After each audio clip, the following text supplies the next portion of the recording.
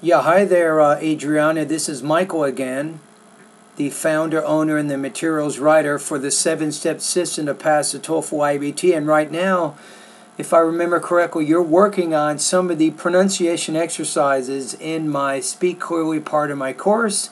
You're working on your accent reduction. And that's what I want to give you some feedback on right now. So, okay, let's go over to the VoxyPop group. And I will comment as I go. As I actually listen to what you're doing, I'll try to give you some feedback. In this situation, you recognize that your teacher has a desire to be respected. In 1978, the United States Supreme Court declared marriage to be of fundamental importance to all individuals. Could stop there now. Individuals, not individuals, but again, individuals. And also the word in there is marriage. As the plane uses jet engines or even propeller in some cases to move itself forward, air rushes by the wing. That was pretty good, not bad. So you said itself, in some cases. The pilot might increase engine power, which increases thrust, which increases lift over again. It makes this drop in altitude manual. Anyone who can read and write can improve. Okay, let's try the word. You said drop. I'm going to say drop, more like a J and a R. Drop. It's not really a D there. It's more of a J. Drop. All right, let's go back a little bit. I want to hear the last one you're doing here. In altitude manual. Anyone who can read and write can improve the efficiency of their memory. Okay, not bad. Okay, now the next thing, I want to go ahead and read them with you right now. So repeat after me, and again, you're working on the I, E. In this situation, you recognize that your teacher has a desire to be respected. How would you like to have a time machine? Then you have 2. In 1978, the United States Supreme Court declared marriage to be of fundamental importance to all individuals. So again here, the words marriage. Number 3, as the plane uses jet engines, or even a propeller in some cases, to move itself forward, air rushes by the wing. Number 4, the pilot must increase engine power, which increases thrust, which increases lift over again. It makes this drop in altitude manual. Number 5, anyone who can read and write can improve the efficiency of their memory. Okay, let's go to the next part. So you're getting to the reading passage.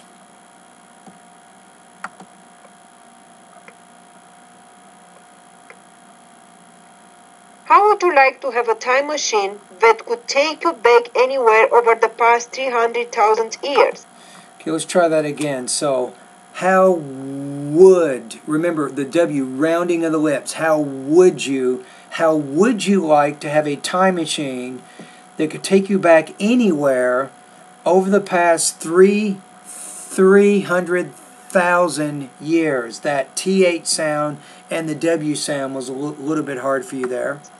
You could see what the world was like when ice sheets 1,000 feet thick blanketed Canada and northern Europe. Good. You're trying the TH. It's a little bit hard for you.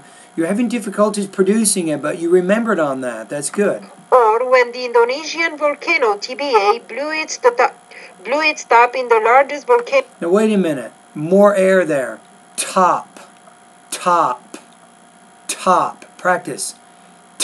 Top. Remember the T and the P. Top. Eruption of the last 500,000 years.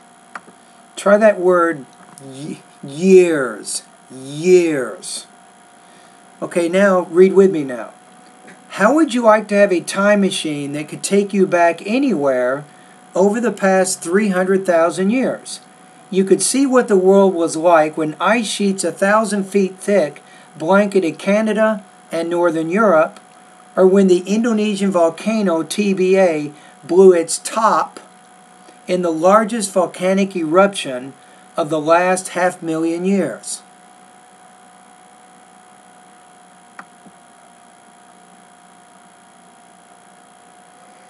Yeah, hi there, Adrian. Okay, now we're going over to the next one. Okay, it looks like right now you're getting into the U. Luck versus crumbs versus could.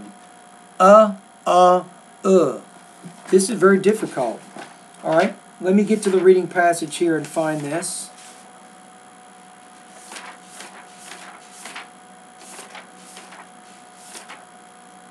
Okay, got it. Okay, here we go. So I'm just finding in my book where you are, and I'm going to go over and do some practice with you right now. So let's get going. The ram in the dune was fought for in the duel, and when the fight was done, the rook ruled. That was tough. What a tongue twister, isn't it?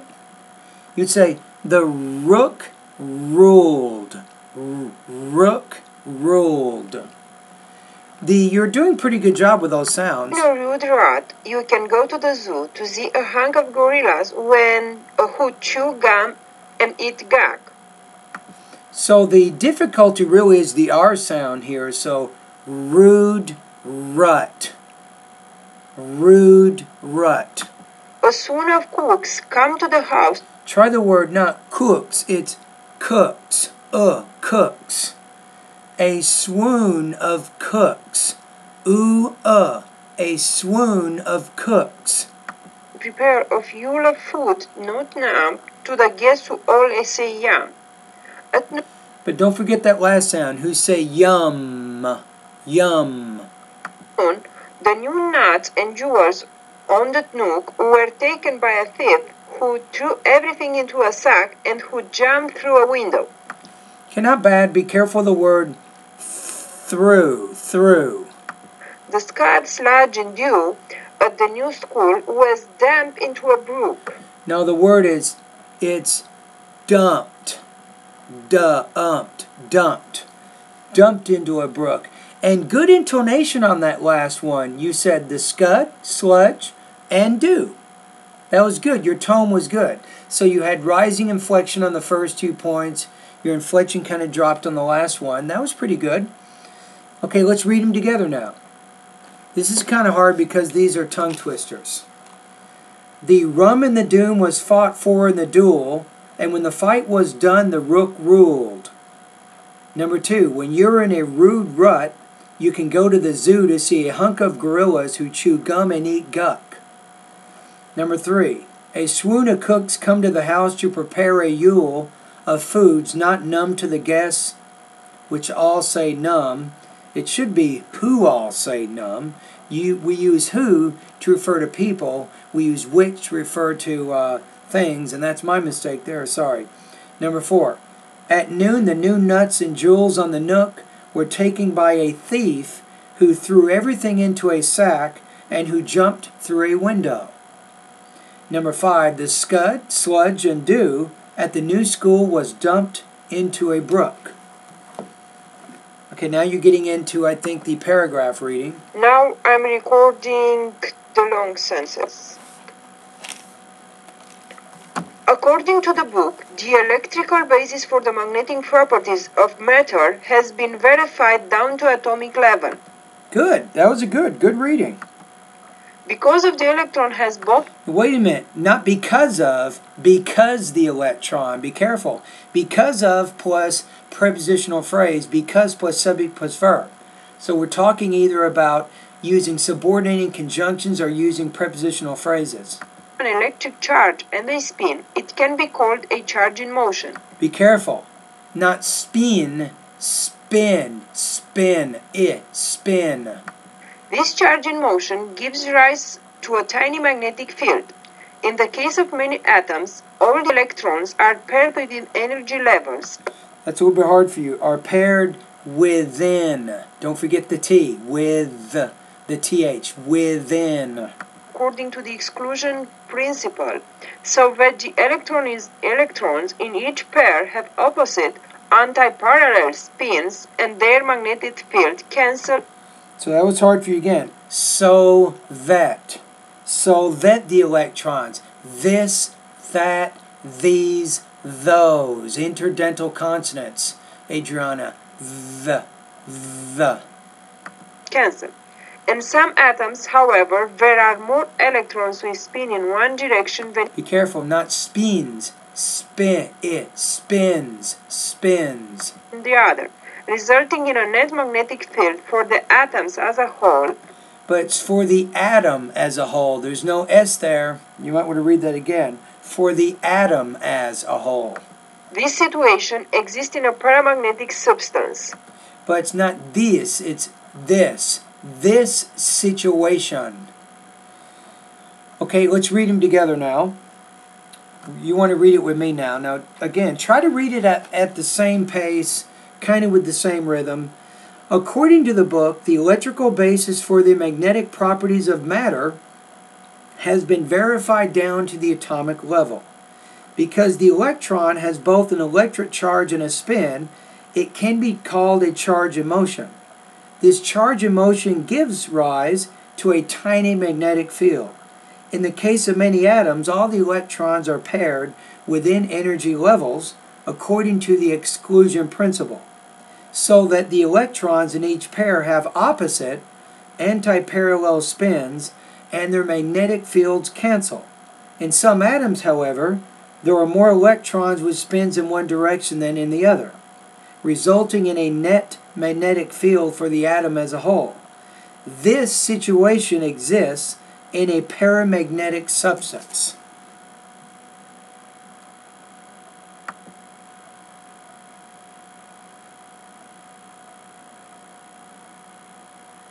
The code.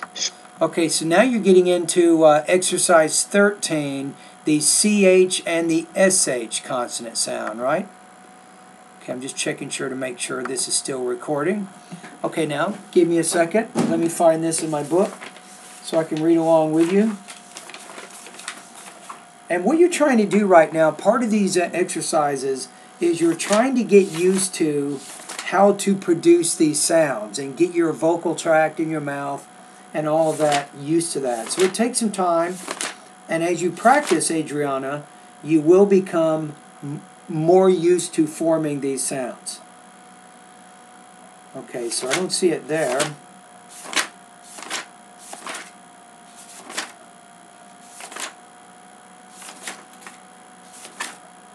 Here it is. Okay. So the CH and the SH. I got it. This is going to be pretty tough. These are some good tongue twisters.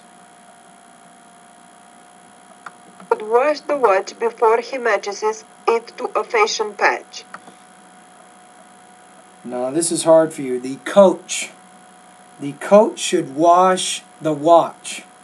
Coach, wash, watch. Matches. It is a chore to short the chow with the shoes that it wears at the seashore. Again, very difficult here. Chore, show, chow, shoes. She shucks, shaves, shears, and chooses which bin to cash in at the market. Not bad. Don't forget there, beans has an S on it. Beans. Beans. She brought a cheat sheet with which matches the test questions in her class. So these are very tough for you. It's very tough for you to naturally read this with a good pace. Now, why do you think that is? So my theory is you're not used to producing these sounds yet. So when you see too many of them in a row, it's too difficult for your mouth to produce these sounds. It means that you want to keep practicing the CH and the SH sounds. Sherry likes cherries, cheese, chips, and cheap sherbet. Good. That was good. Okay, let's do it together now. The coach should wash the watch before he matches it to a fashion patch. 2. It is a chore to show the chow with the shoes that it wears at the seashore. 3. She shucks, shaves, shears, and chooses which beans to cash in at the market. 4. She brought a cheat sheet which matches the test questions in her class. 5. Sherry likes cherries, cheese, chips, and cheap sherbet. Okay, let's go to the next part. To many sheiks, the ambition is to show enough wealth so they can live comfortably with their family and not have to worry about how to pay bills on a monthly basis. Pretty good, but you forgot the A. On a monthly basis. Don't forget the A. This definition of sure success. Don't forget this, not this. This. This definition Can be achieved, but is it by hard work or is it by luck?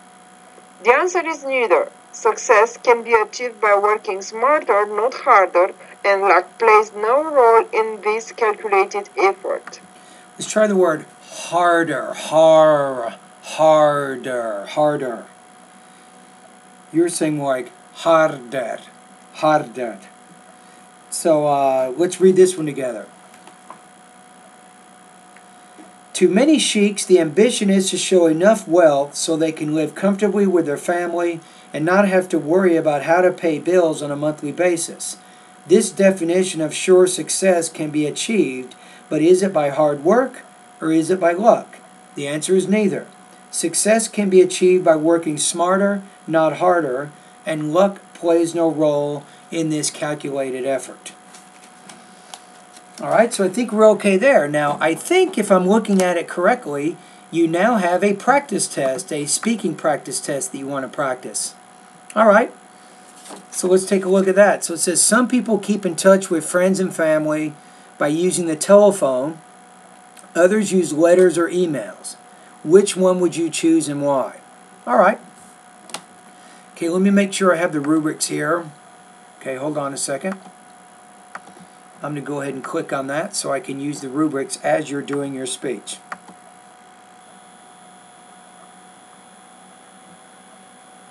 Let me make sure I'm still recording. Yes, I'm at 18 minutes. My goodness. Okay, let's go back to where we are. Okay, I'm now going to listen to your practice test. Personally speaking, my preferred means of communication to keep in touch with friends and family is the telephone because it's very... Okay, here. To keep in touch. Touch. Pronunciation, right? Some pronunciation problems. Easy and convenient, and it's been helping me to avoid miscommunication. Firstly, by using the telephone to keep in touch with friends and family, it's easy and convenient because the only thing I need to do is just picking up the phone and dialing their numbers. However, if I would use written letters or emails, I would rely... That's tough for you. Written letters. So you're having some trouble in your speech right now. It looks like the T sound, maybe the W sound, the R sound. On the computers or post office schedule. Secondly, by using the telephone, it's been helping me to avoid miscommunication. Case in point, if Okay, hold on a minute. Let me go back and listen to something. Office schedule. Secondly, by using the telephone, it's been helping me to avoid miscommunication. Secondly, by using the telephone, it's been helping... Now, that's by using telephone, it has been helping. Now, I think that's a grammatical issue. Put using the telephone helps me too. So when you're using your gerund in the beginning as your subject, then you want to have your verb after that. You don't need another subject in there. Me to avoid miscommunication. Case in point, if I'm talking over the phone, I can clarify any doubts I can have in real time. I would say clarify. Without any doubt. Clarify. Okay, let me go back. Now, I've been paying so much attention to the words and the pronunciation. Let me let me play it again and just focus on the whole speaking, speech. my preferred means of communication to keep in touch with friends and family is the telephone because it's very easy and convenient, and it's been helping me to avoid miscommunication. Firstly, by using the telephone to keep in touch with friends and family, it's easy and convenient because the only thing I need to do is just picking up the phone and dialing their numbers. However, if I would use written letters or emails, I would rely on the computers or post office schedule. Secondly, by using the telephone, it's been helping me to avoid miscommunication. Case in point, if I'm talking over the phone, I can clarify any doubts I can have in real time. Okay, so grammatically you're kind of jumping off a cliff a little bit. So you keep using this by using the telephone or by using the computer. Even if you put a verb after it, it still doesn't work. Because once you use by and then you use gerund, that's what's called a prepositional phrase. You don't want to have a verb after that. But anyway, some intelligibility problems, you have some grammatical problems, I think, in the speech. Based on that, if I take a look at the rubrics, I'm going to put you right now, I'm going to put you at about 3.0 out of 4, or 23 points out of 30 on this particular speaking task. Now, here's your homework assignment. I want you to take this speech and write it down, the whole thing. Kind of listen to what you just said, right? But then write it all down, create your topic statement, create your 2 points, your examples, put it all in there, and then really polish it. Make sure you correct every possible error that's in there. Practice it a few times, and then post it one more time for me so I can hear it. And that can sometimes help you a little bit, because if you pay more attention to how you do the speech before you do it, you'll probably do a better job, and eventually you will be able to internalize these types of grammar and vocabulary structures that you're using. Alrighty?